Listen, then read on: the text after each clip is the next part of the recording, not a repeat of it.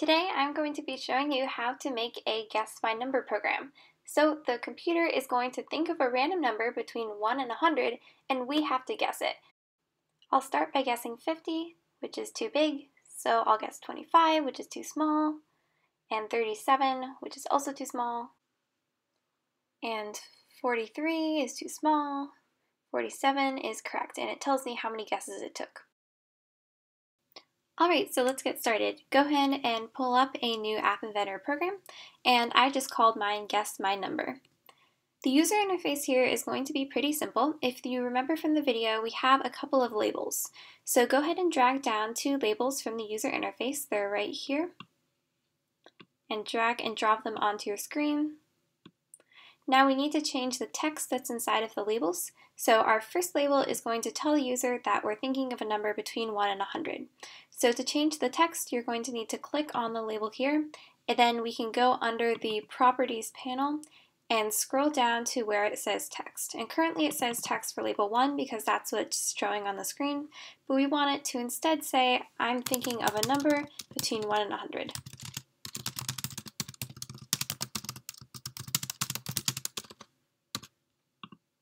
And it's updated on the screen. Now we need to change our second label. So instead of text for label 2, we want to make it enter a guess. And again, we can do that the same way by going under Properties and to Text and enter a guess. Cool. So now we need a place for the user to actually put in their guess. And we can do that with a text box. So that's a box that allows the user to type in something. So the text box is down here at the bottom of user interface. So go ahead and drag and drop that onto your screen below the two labels. The only thing we really need to change about this is right now it has a hint that says hint for text box 1. It doesn't show up on our screen, but if you open up the app, it will as this kind of light gray text that's inside of the box. So instead of saying hint for text box 1, let's just put guess so that they know that's where they're going to put their guess. Alright, the other thing we need is a submit button so that they can tell us once they've made their guess. Buttons are at the top of the user interface section, so pull that down onto the screen. And then we want to change the text from text for button 1 to submit.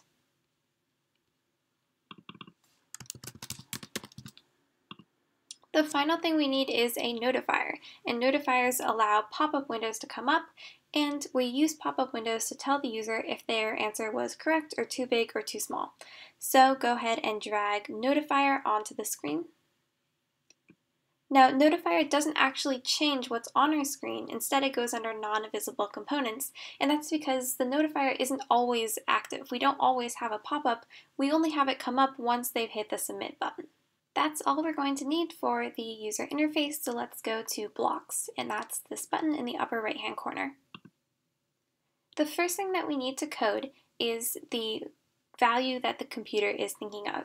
And we want to store that value in a variable. Again, a variable is a way of putting a label to a certain number so we can keep track of it during our program. So to create a variable, we go to our variables category and pick the first one, which says initialize global name to. Initialize means create. And drag that down. And where it currently says name, that's the name of our variable, so we want to change that to a better name than just name. So I'm going to make mine number. Now we can't just make our number something like 14 or 52, because if we did that, the user would start to catch on that that's always going to be the answer, and then the game won't be any fun anymore. So instead we want to choose the number randomly, so that they get a different number every time they play the game. App Inventor allows us to choose random numbers with a block under Math. So we can click on Math, that's the dark blue one, and there's a block that says random integer from 1 to 100. Integers are like whole numbers that can be both positive and negative, but in this case we only care about the ones between 1 and 100. So go ahead and pull that down and snap it in there. So now our number is going to be some value between 1 and 100. We don't know what it is, but we can trust that App Inventor is going to figure that out. Now that we have that, we want to make the code to give the user feedback when they enter their answer. Is it too big, is it too small, or is it correct? And we only want to give them that feedback once they've hit the submit button. We have to wait for that. We don't just do it after they typed it in because they might have made a mistake. So we want to trigger the action once they press the button, so that's going to be a block under button 1 that we want to get. So if we click on that here, the first thing is when button1.click, and that is triggered when the user clicks the button. So go ahead and drag that down. Now, what do we want to do when the user clicks the button? Well, we want to compare what they put into their answer to what the answer actually is. And depending on how the two compare, we're going to give them different pieces of feedback. And when we want to make decisions based on some condition, that's a good candidate for an if statement. And if statements are found under control, so click on control up here. And we want this if statement at the top that says if and then. Note that this is different from the one down here that says if then else. We want this one up here. It's slightly different, and this is the one that has a little blue gear on it. So go ahead and pull that down and put it in the when block. Now the way the if statement is structured is we give it two things. One is we give it the thing that it needs to check for, and that's called our condition. So if our condition is true, then we execute a certain block of code, and that's the second thing we give it. We need to tell it what to do if the condition is correct. First of all, let's deal with the condition of if they get it correct, if they guess the correct number. To tell if they guess the correct number, all we need to do is to compare the actual answer to what they put in. And we can just do that using equals. So if we go under math, there's a block, the second one allows us to check for equality, to see if two numbers are equal. So go ahead and pull that down and put it in the slot here. And it takes two things. The first thing that we're going to want is what the user put in. And we can get that from text box 1. So click on text box 1 here. And then scroll down until you get to text box 1.text. We want the light green one, not the dark green one, because the dark green one is set, so that's actually changing what's in the text box, but we just want to get the actual value. So pull that down and put that in one of the sides of the equal sign. It doesn't actually matter which one, but I'll just put it on the left. In the other side, we want to put what the actual number was. And to get that, the easiest way is just to mouse over number here. And the first thing that comes up is get global number. So as it says here, that returns the value of the variable. So that tells us what is in that variable. So go ahead and pull that down and put it here.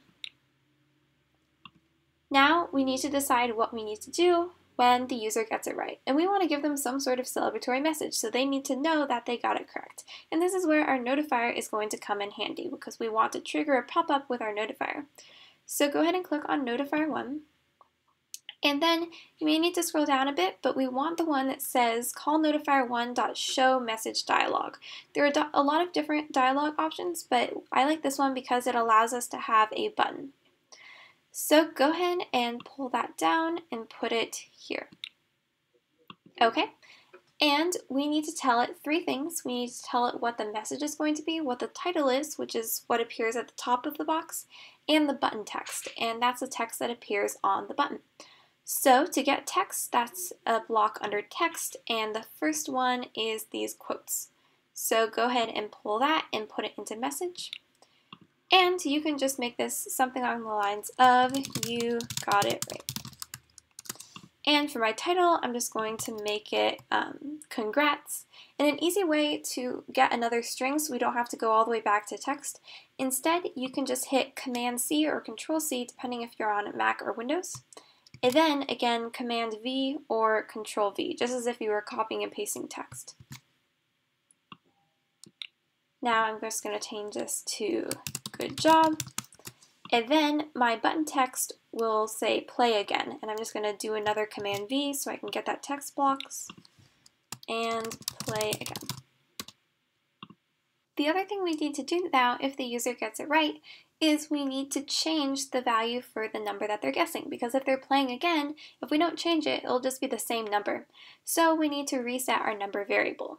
To do that, I'm going to mouse over number again, and now I'm going to get the set global number to block, because that will allow us to change it to a new value.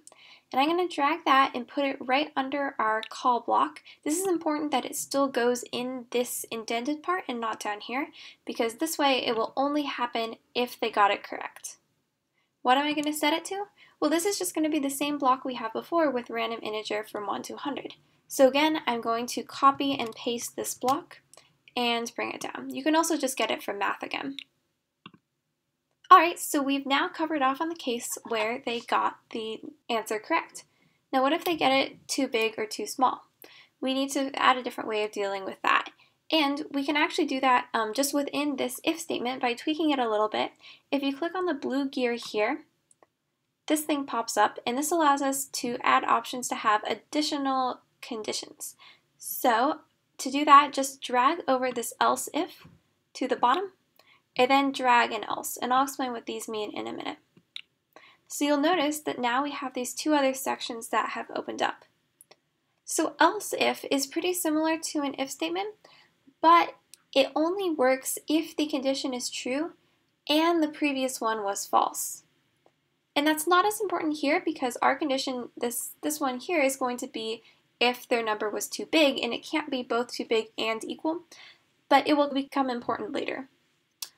So we're going to check to see if their number is too big now, and that's going to be a similar block to here. So go ahead and copy and paste this block, and that copies the things inside of it too, which makes it convenient, and pull it down here. Now instead of equals, we want to instead get greater than. And if you click on this, there are a lot of different options. You should get the greater than sign, which is the one that opens to the left. If they do that, we again want to call up a notifier. So let's copy and paste our notifier and bring it down. But now we'll want to change what we have as text. So instead of you got it right, we'll say you got it wrong.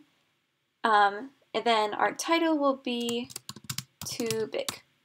And then instead of play again, we'll make this guess again.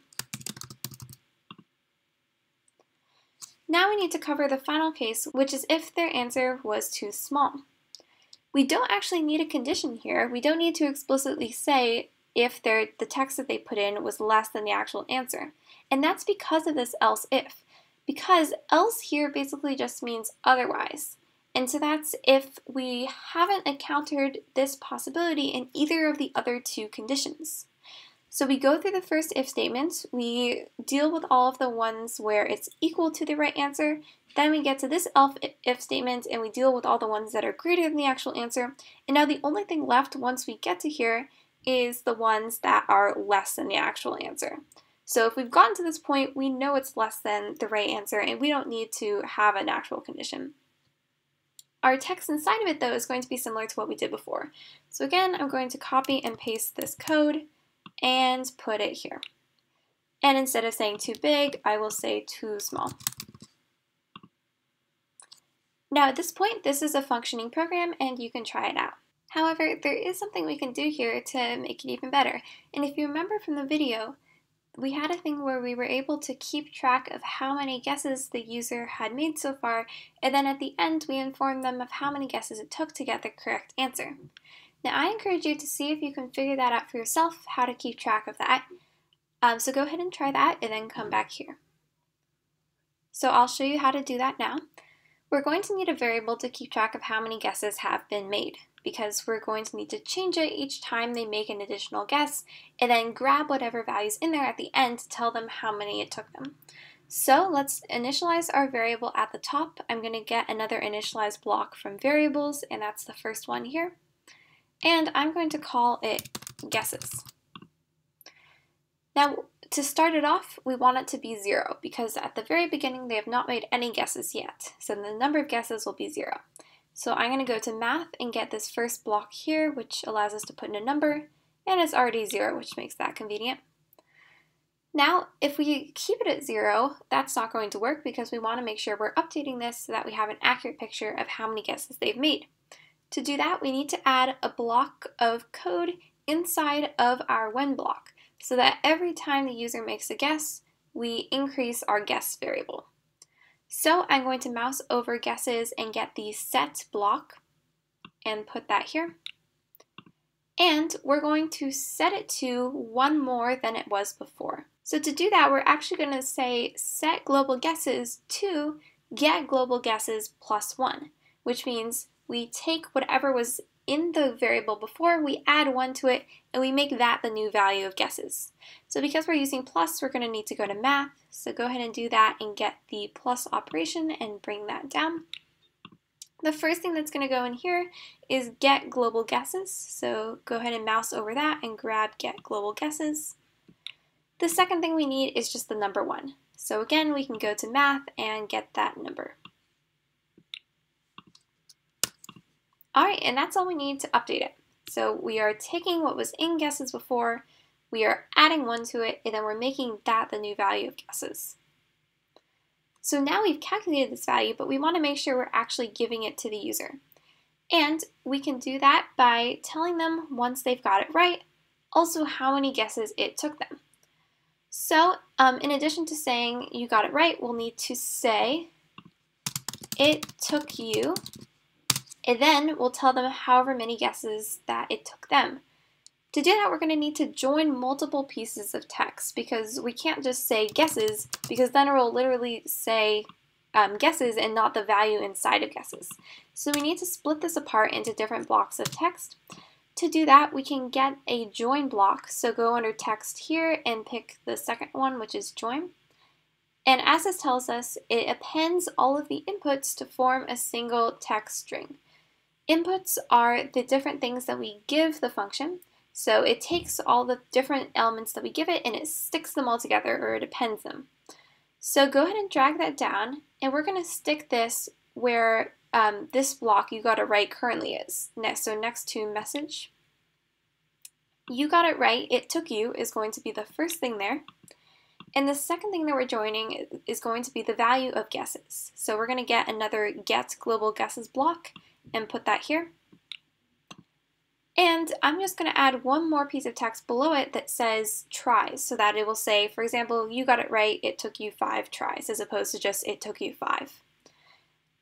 Now, it doesn't immediately seem like I can add another thing to join, but you actually can if you click on these settings here, and then it has this block called string. String is basically just another way of saying text. So if you drag string into here, that opens up another puzzle piece opening here. So I'm going to get another text block, which is just empty quotes, and put tries. Now note that I put spaces at the beginnings and ends of here.